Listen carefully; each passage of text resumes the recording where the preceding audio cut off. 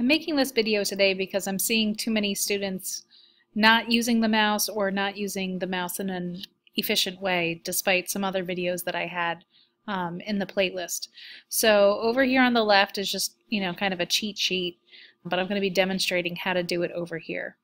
So essentially, don't use the trackpad. It's really not efficient. You end up having to keep going down here to pick orbit or zoom, and that's just a waste of time when you could be doing it all just with your mouse.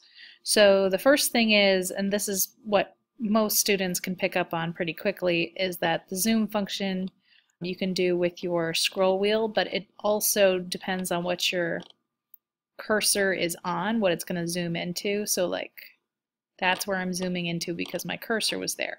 If I moved my cursor over here and moved my scroll wheel, I'd be zooming into a different area. So pay attention to where your cursor is when you start the zooming process.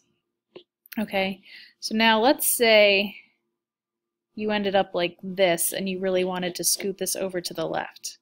What you could do is hold down the shift key while clicking on the scroll wheel. So I'm not gonna roll the wheel, I'm just gonna click down onto it while holding the shift key. So shift, click the wheel, and see how the icon just changed? And now I can drag it over.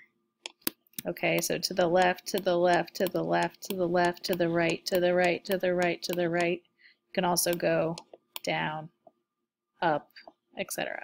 So again, that's holding the shift key while clicking down on the scroll wheel and just moving the mouse. So the mouse is moving left, right, up, down.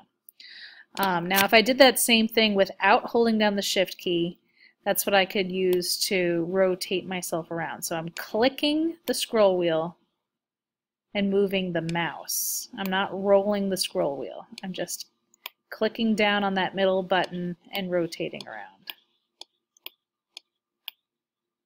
Okay, so if you get the hang of this, and I recommend spending some time just practicing your mouse movements, it's going to make your life a lot easier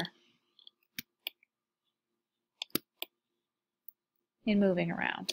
Another thing I want to say that sometimes happens with students is if you get yourself in some weird position where you're like inside of something but you can't seem to get your way out of it, okay, like this, or if you're so zoomed out you can't even find your project anymore, what you can do is go down here and choose Zoom Extends. It's the magnifying glass with all the arrows, and it kind of zooms you back out to view your whole project.